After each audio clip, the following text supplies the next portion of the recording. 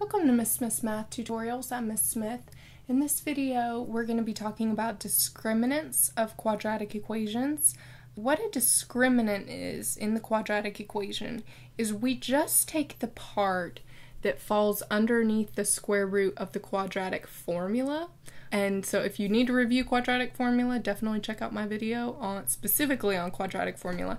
But we're just pulling out that one part that falls underneath the square root, b squared minus 4 times a times c, and that's called the discriminant of quadratic equations. So by plugging in our a, b, and c values into this discriminant, we can actually tell the number of solutions and the type of solution without even having to solve the equation. Let's look at this. If you put in b squared minus 4 times a times c, and you put that in and solve it, and you get a number that is greater than 0.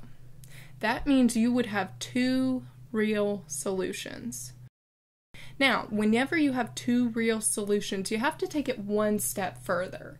And you have to say, okay, is the discriminant, the answer that you get here, is it a perfect square?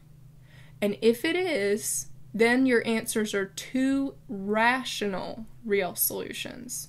Now, if your answer here is not a perfect square, then you have two irrational real solutions. So within those two real solutions, you kind of have two sub-questions that you need to, or one sub-question that you need to ask. Is it a perfect square or not?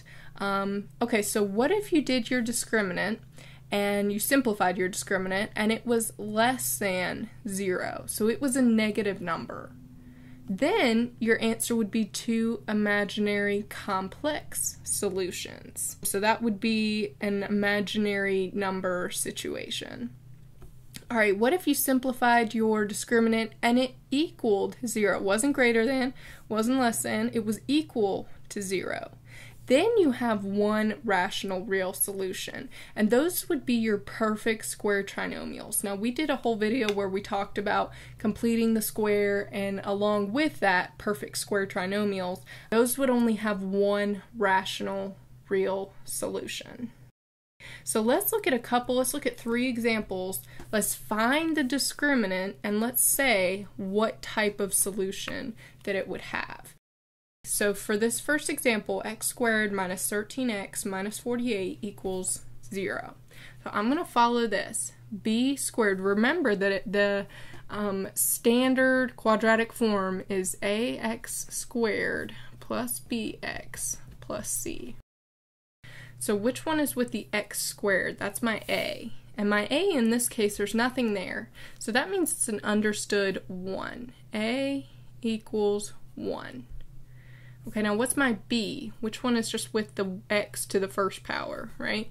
That would be negative 13. So b is negative 13 and c is negative 48. That's just my constant. So let's plug these in to this b squared minus 4 times ac. So b would be negative 13 squared. Right, you have to use parentheses. If you do not use parentheses, when you square a negative, it will be wrong. You must use parentheses. Minus 4 times a, 1, times c, negative 48. Okay, now I'm just going to save time. I'm just going to put this right in the calculator. So here we go. Negative 13 squared minus 4 times 1 times negative 48. Let's see what we get. We get 361.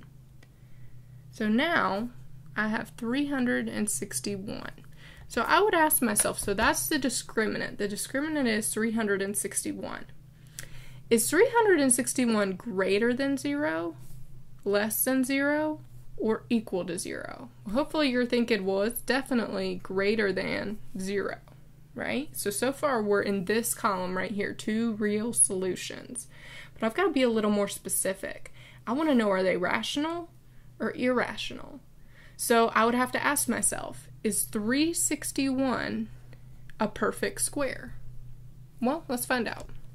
Square root of 361. and I get a whole number, 19. Because this is a perfect square, it's 19, this is 2 rational real solutions. That's how many answers I would have. 2 rational real solutions.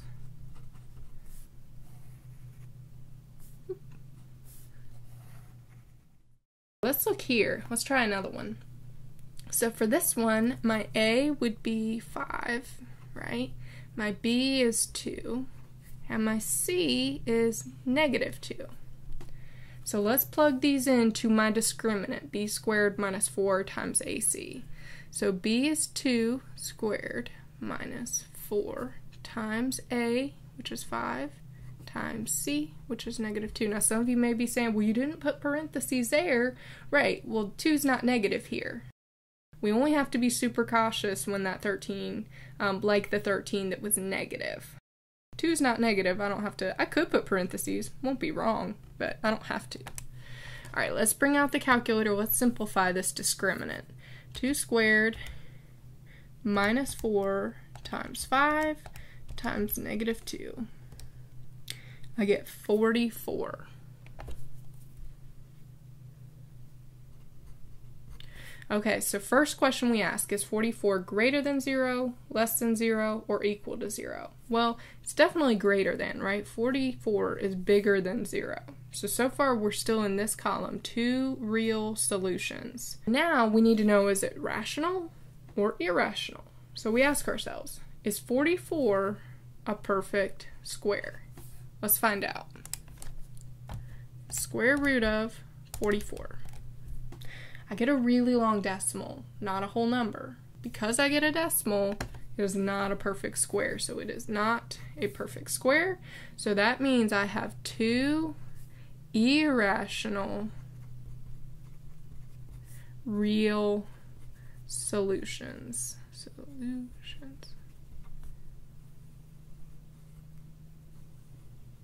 Let's look at one more. So for this one, let's see, our A would be 4, our B is 12, and our C is 9. Let's plug them into our discriminant. B squared, 12 squared, minus 4, times A is 4, times C, 9. Let's put it into our calculator to simplify. 12 squared minus 4 times 4 times 9. And I get 0. So my next question is 0 greater than 0, less than 0, or equal to 0? Well, 0 obviously equals 0, right? So that's going to put us in this column down here. So my answer will have 1 rational real solution. And if I went back and looked at this,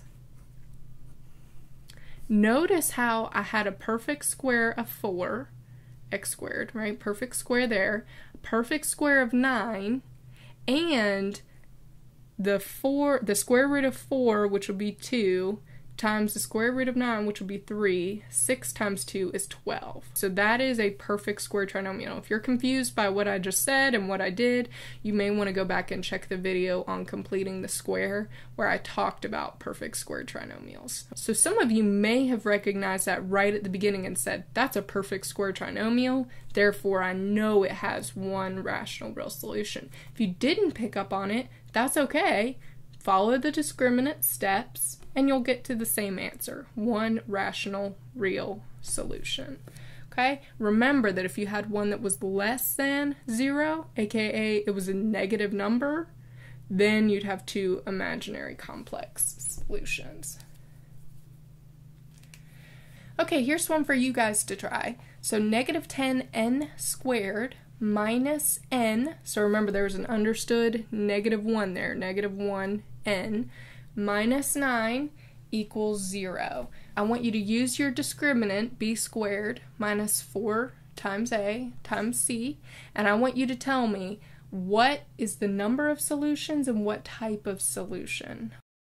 I will post the answer in the video description below. This has been Miss Smith's Math Tutorials.